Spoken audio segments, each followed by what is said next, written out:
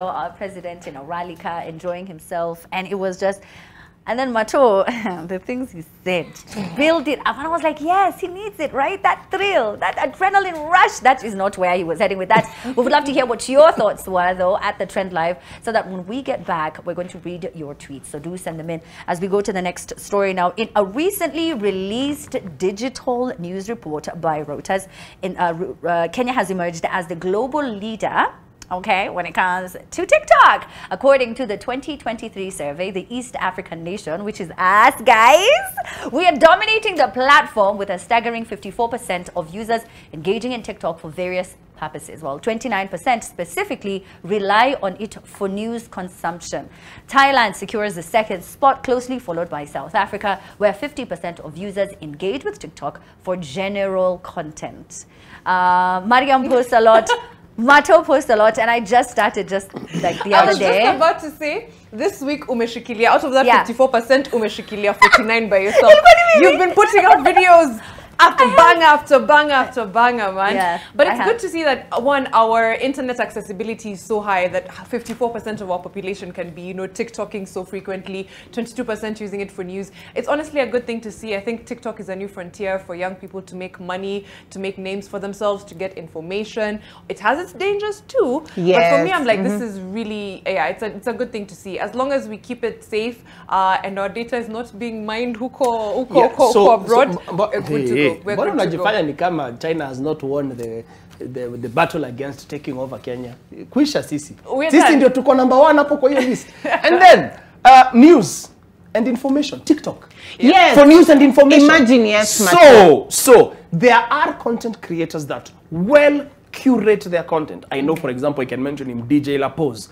He has amazing financial literacy and world, trends kind of information that I really enjoy. Yeah. But there are people who just spew utter nonsense. Thank you. On the same platform, and it's the same with I know. But the percentage of utter nonsense being spewed on TikTok is higher than the nonsense being spewed on even Instagram. I don't know, and Facebook. man. I think it depends on your algorithm. Like for me, I'm on TikTok because there's so much knowledge, so many experts who give their wealth of knowledge for free. Right now, Instagram has sort of changed the algorithm. Reels are shorter.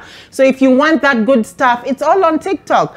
I personally prefer TikTok more. I find it a lot less toxic than other social. Imagine I find it less toxic than other social media sites. There are some sites where the trolls literally hatch eggs. Hi, Twitter. Every morning. Let me give it. Facebook.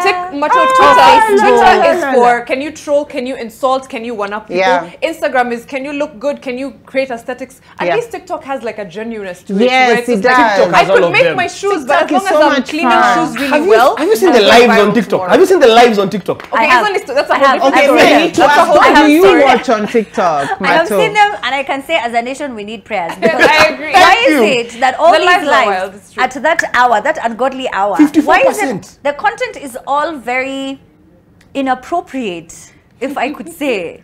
I'm sure. To be fair, I mean, even at that ungodly hour, it's not all, the content that's ungodly. There's guys who are just doing stories. I was a drama, peaceful, you didn't hear what Mato said. He said they have all of them, because you made it sound like it cannot get toxic, but it is very, it's the same people who are all these on Twitter, but some of them are videos, TikTok. I agree. However, as far as the toxicity on each platform, I think TikTok is doing a lot better than Twitter or Instagram. Way better. Really? No, let me tell you, people don't have time to read through tweets. But when a video plays and starts off entertaining, by the time you scroll to the next one, toxicity hits you like a banger. Again, man, need to ask what you watch on TikTok. It's your algo, baby. It really learns from me. So if you're constantly seeing, negative things or toxic things, not just naked things, clearly it's me and Mato. Me and Mato on the toxic side. We need to come to the other side of TikTok. We have to find it. No, but shout out to everybody who's doing content. There is so much that people talk about. I love it so much. I think it's also an app that no one cares. It's not that deep. It's not that serious. For people who don't like you, it's okay, because you're speaking to a global audience. You're not just speaking to Kenyans. You're not just speaking to people in your country. So it's just so different. I love how their algorithm works. And in as much as, yes, Mato, there's a lot of misinformation. They do have some very reliable and credible content creators who share about all types of things. I wish they were saying 54% of creators on TikTok are Kenyans, not just consumers. Wow. We are consumers. Can I say, okay, this is just before we finish this story, I do think a lot more people are creators on TikTok than on other apps. Like on Instagram, most people are happy to scroll. On Twitter, most people are happy to scroll and retweet. On TikTok, everybody wants to try at least like a dance challenge, use a filter, something. So at least, and it's always better to create than just be a consumer. So yeah, that's a little bit of a win. That's true, because you can make a lot of money. I know creators make a lot of money. When they go live, they get gifts. You can get a lot of money. I understand, Mariam? Yeah. Yeah? Oh, ati understand. Kama umeenda live na umepata gift na ushajisema Amina. It is okay. I've never gone live. I've never been. In fact, today is the first time I'm going to go live after this show. I've never. Anyway, now Reverend Victor